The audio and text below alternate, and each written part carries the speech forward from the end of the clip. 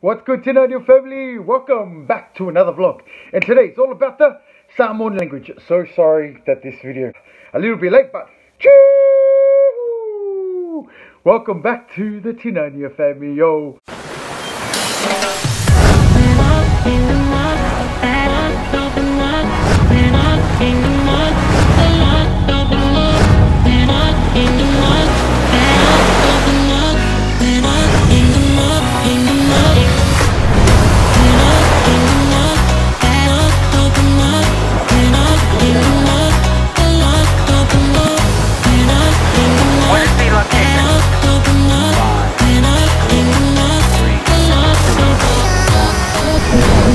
Going to speak in my mother language.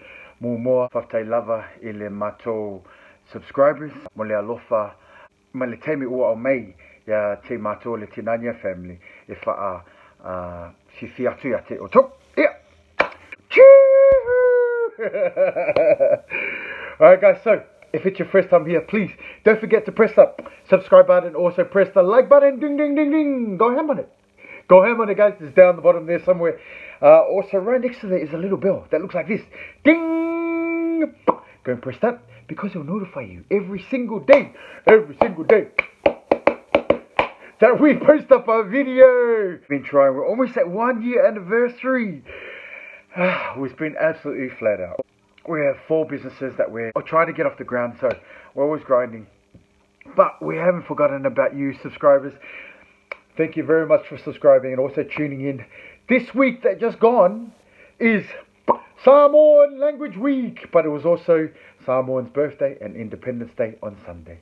Happy birthday to Samoa, and many more blessings to come to our beautiful country and our beautiful island of Western Samoa.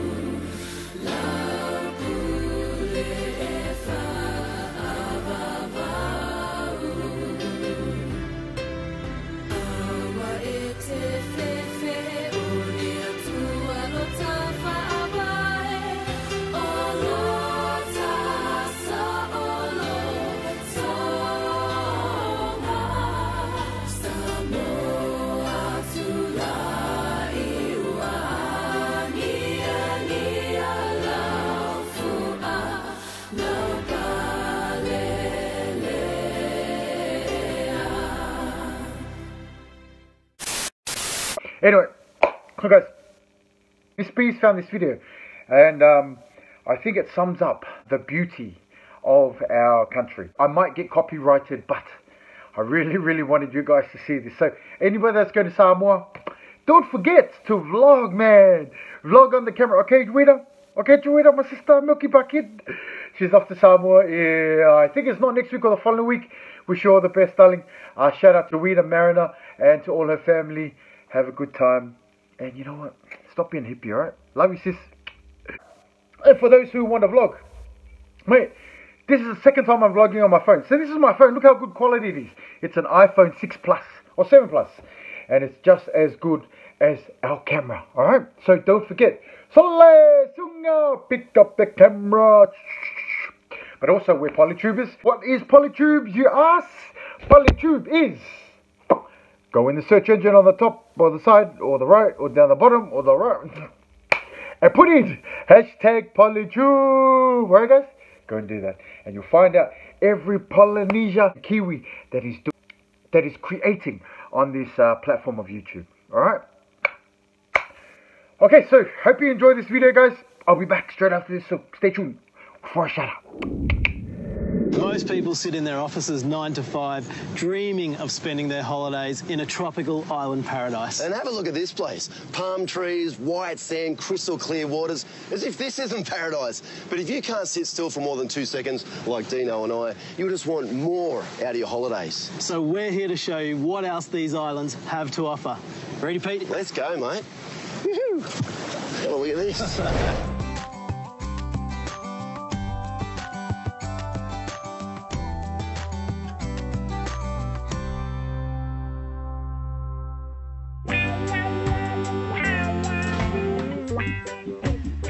Ask 100 people what their idea of paradise is, and you'd get 100 different answers. And Samoa ticks all of those boxes. From the deepest blues to the greenest greens, this group of islands are filled with colour and life. You know that beautiful tropical island shot, the one that's on your screensaver? Well, that was probably taken right here.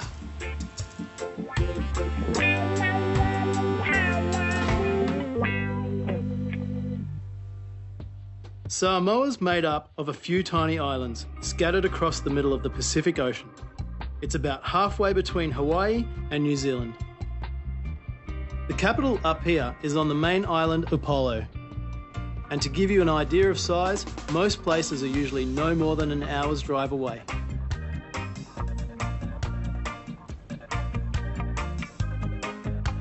From the air, the first thing I noticed was just how steep, rugged and green the mountains actually are. It seriously looks like a cross between Dr. Evil's lair and something from Jurassic Park. Especially because most of the islands are completely covered in thick jungle. Unlike many capitals around the world, Apia has managed to retain the charm of its Pacific Island roots, while still staying up to speed with the modern world. It's the perfect blend of new and old, and your options for getting out of Apia and into some other parts of the island are much the same. It's a classic. This is Samoa right here, isn't it? Although judging by this dugout canoe, I think I'm going to be sticking with the newer options. It's got a shoe stuck in it. What do you reckon, mate? How far would you get? I don't know, by the looks of this, maybe 3 Ks. You know, Samoa's not a big place, but there's still plenty of things to see and do. And the other thing that I love about this island is you don't have to go very far to get your culture fix.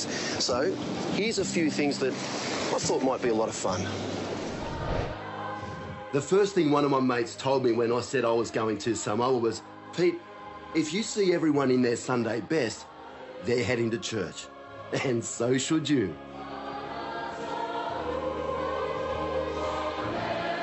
It's a really unique experience. But the real religion here is sport. Get yourself to a local rugby game. It's a lot of fun and a great way to mingle with the locals. But watching all this sport is kind of making me hungry. Hey, Chris. Hey, Pete. How you going? Did you enjoy the game? Oh, I love the game. I love the game. This is my mate Chris, and he's treating me to a hearty Samoan feast. So, what are we doing? What are you making? Domo is our traditional cooking using hot rocks. Okay. So what I'm doing is... It's the traditional way of cooking in Samoa. And I hear the end result is delicious. So how long has this type of cooking been a tradition? We're talking about thousands of years.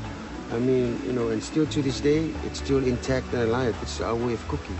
So now we're getting ready to put everything into bake everything. The only thing I got left is wrapping up the fish. I have here 2 parrotfish. 2 parrotfish. Did you catch these? Yeah, at the fish market. At the fish market. In theory, it's pretty simple. Make a fire, Oh, yeah, she's got some heat. Throw some rocks on top to heat up. Then steam food wrapped in leaves on the rocks. There is absolutely nothing that goes to waste here in Samoa, that is for sure. Look at that. Even used for this stuff. I would have just thought this was compost or something. 40 minutes, it'll be ready. Be ready. Whilst we wait for the umu to finish cooking, Chris tells me about the Samoan way of life. I'm not a chief, I'm a server. Because we live by the saying, the way to authority is through service, like providing, contributing, protecting, and caring for your family as you grow up. So while that service is being performed, your eldest and your chiefs are monitoring your service. So for example, this is one thing unique about the Samoan culture. Man and woman has the same exact possibility to be a chief. Oh, really? Gender is not an issue, it's about your actions. Right? Okay. So if I'm server for a day, do I... Oh, yes. I think you deserve, you earned it. Even though you only put 2 rocks on it. Yeah. He was watching. Yeah. I've been dying to learn more about the traditional tattoos here. Or, more to the point, are they really that painful to get done? The word pain is not even enough. It's Really? pure torture. It's pure hell.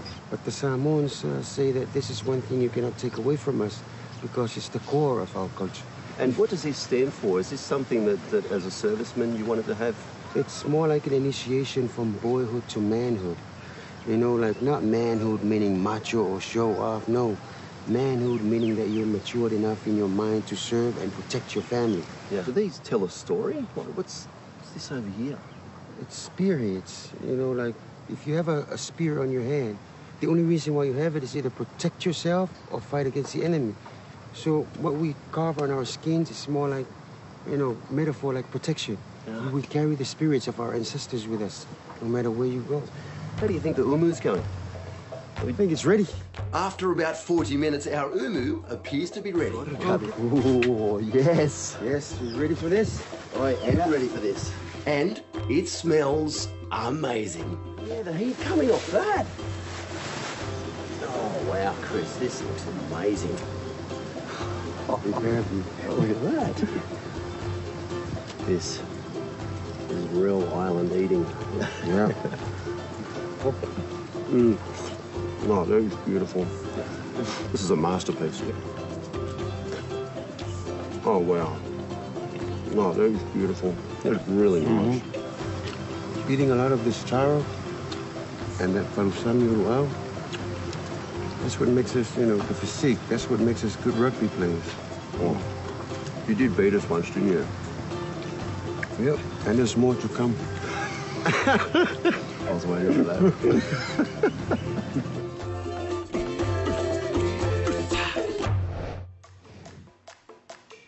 If history's your thing, then there are plenty of places that you'll want to check out. And even if it's not, I think you're going to want to see them anyway. On the 2 main islands in Samoa, Savai'i definitely takes the cake for having the most laid-back, traditional way of life, which is really saying something. And if you're willing to travel, Falealupo, on the most western point of the island, is a must-see. Here you'll find a secluded white sand beach and one of the oldest archaeological sites in Samoa, Star Mountain. It may not look like much to you or me, but Samoans have been travelling to this meeting place for thousands of years. And the lava fields in Savai'i are definitely worth a visit. Stepping out of the jungle and into the Marsscape is surreal. The lava ran straight through the ruins of an old village. The only buildings left are the 2 churches, and you can see where the lava actually flowed in straight through the front door.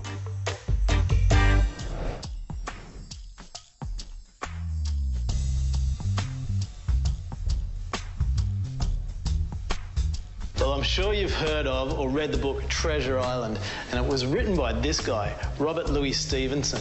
And we're in his house right now, and I'm here with Nitro, who's going to show me around. Nitro, how you going? Good, how are you? Very good. Robert Louis Stevenson grew up in the UK, and by the time he was 35, had already written several of his most famous books, including The Strange Case of Dr. Jekyll and Mr. Hyde, and Treasure Island. After travelling through the Pacific Islands, he came to Samoa, fell in love with it and built this amazing house.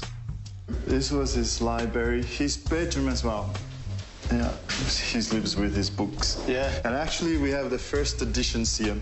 Famous books he wrote. Kidnapped, Treasure Island, and Dr. Jekyll and Mr. Hyde. Wow. And these are the first copies? First copies.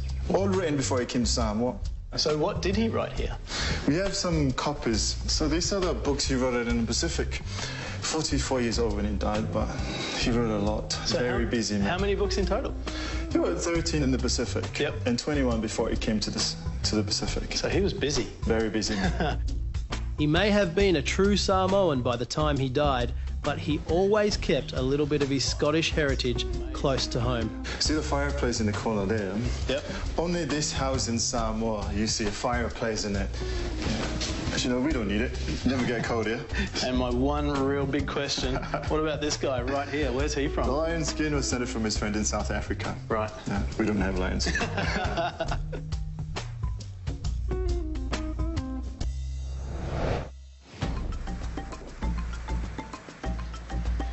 Dino and I have decided to get out of town for a couple of days and check out the south coast of Oahu. The only problem is we can't quite figure out which bus goes where. See what happens, boys. Well, this is a pretty colour. This'll do. Salofa. Salofa. The public buses in Samoa are brightly coloured, have custom timber interiors, and catching one is an experience not to be missed. I don't think they had buses like this at home. Deluxe, isn't it? It's beautiful. There are no windows, very little suspension, and the timetable seems to be at the discretion of the driver. It's just travelling in wood, man. We're sitting on wood, wooden floor, wooden ceiling. No windows, no worries. Well, you're in for a treat, because it's often blasting from the speakers at full volume. They say, oh, yeah, come on, crank it up. The only reggae is loud reggae. We can just stay on this bus all day. I think we're going to. We don't know, we have no idea where we're going for a start. Yeah, where are we going? I don't know, but with this natural ventilation, we've got a natural air conditioning. I don't really mind, actually. Yeah. Luckily, it is the right bus, and we've been dropped off near Lalumalu Beach on the south coast. This is one of the most beautiful beaches, and I think I've also found the perfect accommodation. But between you and me, I'm just itching to see what the surf's like. And this is a mecca if you surf, and in fact, if you just love beach paradise, this is also a mecca, and there's unobstructed view. But until then, well, it's not a bad spot to just chill out, enjoy the fresh air, and watch the sun go down.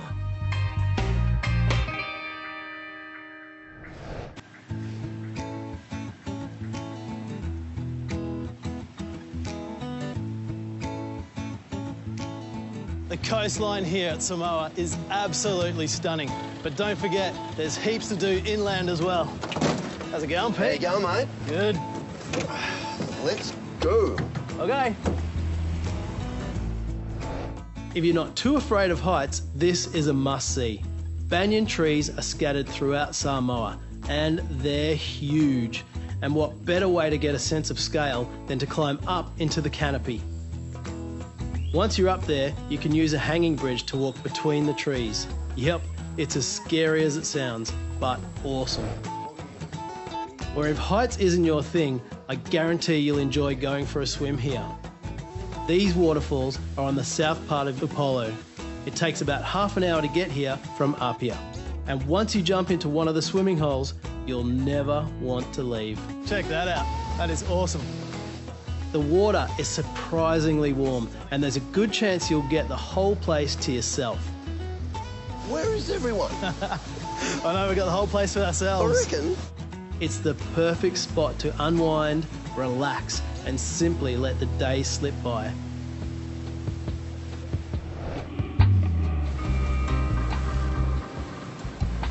If you find yourself on the island of Savai'i, then you can't go past the blowholes, about 20 minutes drive from the ferry terminal on the south coast.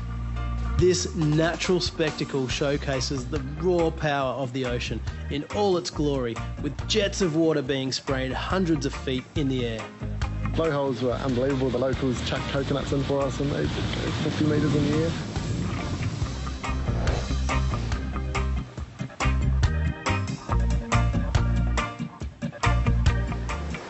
There's no way you can look at this beautiful reef without experiencing what's going on beneath the waves. So I'm here with Neil, who's going to take me snorkeling for the day. Neil, where are we going to go? We're going to head about maybe 10 minutes in the boat right here, going down towards Anganoa Beach. It's also known as the Black Sand Beach.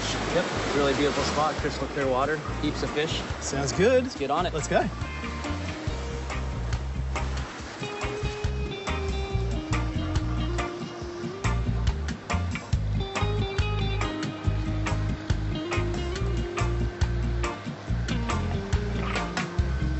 Neil tells me this is some of the best snorkeling around. This is the spot. Yeah? Get on it. Yeah, man. Get on it. All right, let's have a look.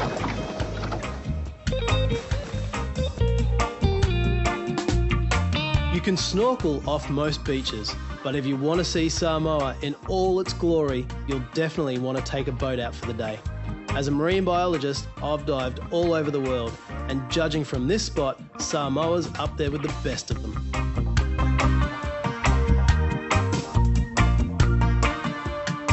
And it's good to see that after a couple of cyclones and the tsunami in 2009, the reef is recovering nicely. A few hours can easily slip by as you explore the area and try to spot some of the 1,000 or so different fish species that live here.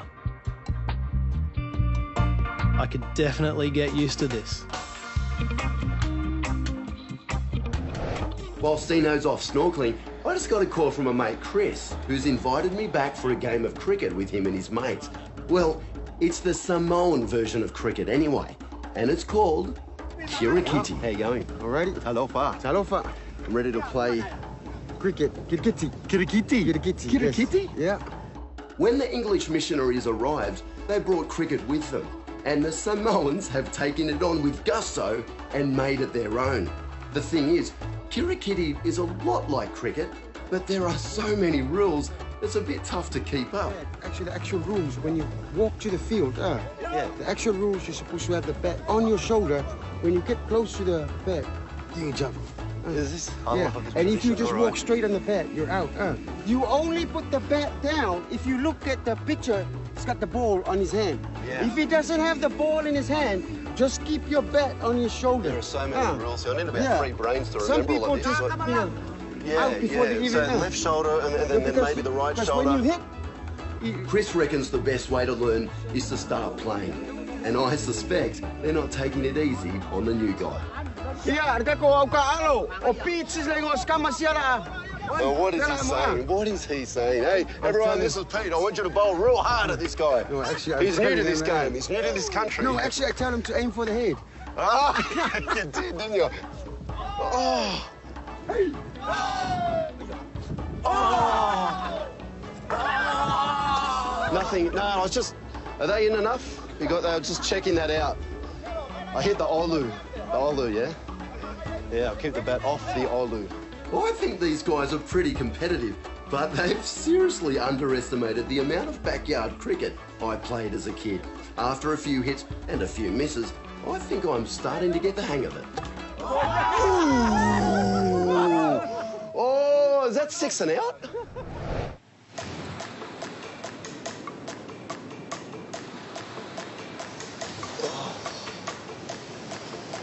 New day, another day of adventure.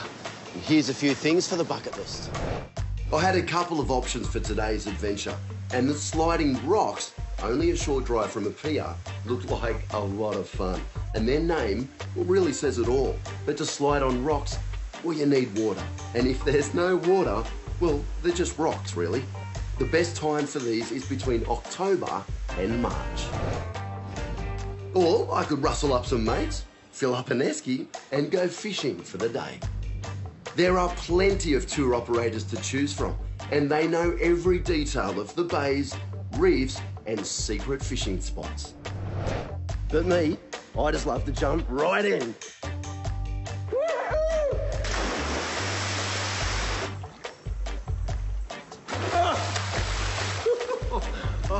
Yes. This is Tosua Ocean Trench. It's a big sinkhole on the southern coastline that connects to the ocean via an underwater cave. There's a 30-metre drop from the walkway above, but luckily there's a ladder you can use to climb down. Looking up, you can see nothing but sheer rock, palm trees, and blue skies above. It's basically a 26-degree swimming pool.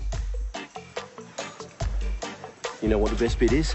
There's an awesome reef break just around the corner. Woohoo! With reef breaks everywhere, it's hard not to find a good one. And my guides have just told me the one down the road is absolutely pumping. But first things first, and I've got to try to convince old mate Dino of the plan. I have had the best time here in Samoa. How cool is this place? I mean, it's smashed it on so many fronts. You can go and chase an awesome adventure, or you can just relax under a coconut tree. Yeah. Friendly locals, the weather.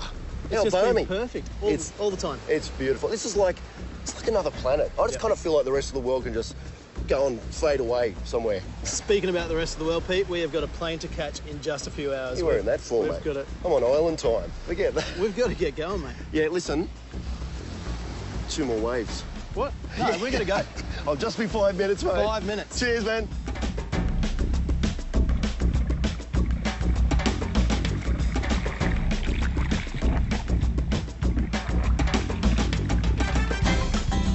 He is not going to be 5 minutes. It's time for our shout-out! Welcome. It's time for our shout-out!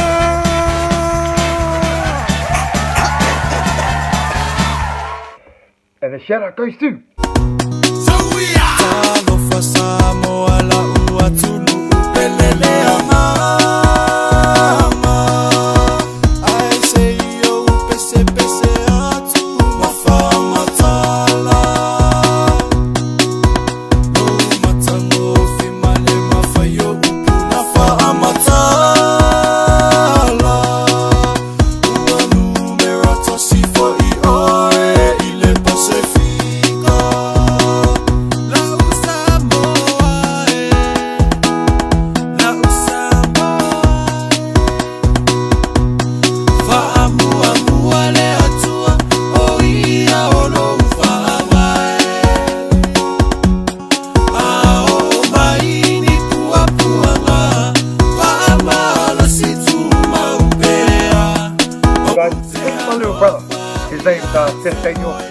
He is a lot more bulkier than me, but he's just started his YouTube channel.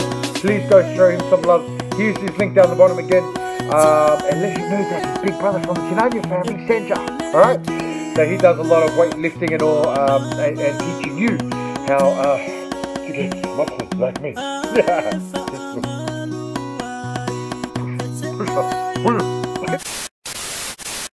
You're happy? Happy Independence Day to all Samoans, and wish you all the best. Well, don't forget, I think we're going to do it tonight, but there's a live coming up. Actually, we're going to do it later on this afternoon. All right, guys. So stay tuned for the next video to let you know who won the BALI giveaway. Entries have closed. Sorry, we meant to do this yesterday, but we're actually going to do it today or tomorrow, whatever country you're coming from. But you'll see a live pop up. Don't forget to tune back in, guys. All right. So there's 3 things that we like you to do. That is to grab a coffee, grab a vodka, grab a tea, whatever you drink, and sit back and relax and wait for our live to come back. Okay? Catch you later.